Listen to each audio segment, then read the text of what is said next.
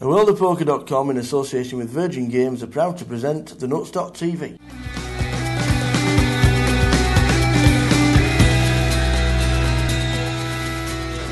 And there we go, the clock has started.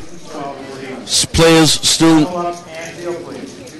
still not in the house. Matt Savage has shouted shuffle up a nail, and that's exactly what the guys are doing. They have shuffled and they are dealing. We're just going to keep the camera rolling. Fingers crossed we might just get some mad action in the first couple of minutes. So I'm just going to wander around. PK is just going to show you all the feel for the tables. But as soon as I hear an all-in, I'm sure the guy will still come running over the table. And I'm convinced we'll get some action in the first couple of minutes. I'm just going to wander around. It's great. I'm in the middle of the floor. Unfortunately, I'm not in it. Stood next to Tom Dunwoody. Tom, nice to see you. Thought you weren't going to make it, but you're here. I didn't think I was going to make it either. We thought you were going to need a phone call. Just in time. Tom just sat down. There we go. Tom Dunwoody just sat down. He didn't need a phone call. He came out with us last night and he's all right. So he's just sat down for the first hand, looking for a bit of action on the first hand. The blinds are 6-12, so it's not too bad. The average is 38,000, so it's not bad. 6-12. You don't need to push if you've got average.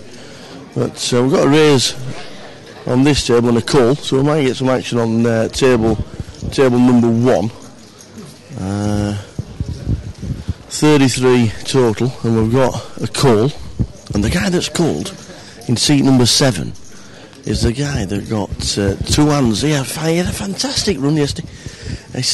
He picked up the ace of hearts and the ace of spades, and he doubled up from 5 to 10. And the very next hand, he got the ace of hearts, the ace of spades again. It was like he kept him up his sleeve. It was unbelievable. And he doubled up yet again. And he's still in the comp. We're now on day 2. It looks like he's going to pass, though. He's passed. That's the first action on table 1. And as we're wandering round, I think we've got an all-in. Looks like we've got an all-in on table number 7. Here we go, 7-6 against 9s. He's got a flush draw, 7-6, and a straight draw. He's missed. The 9s hold up, and we lose a player. We lose a player, 6-7. He's pushed on the flop. He's got 4, 5, 6, 7, and a flush draw.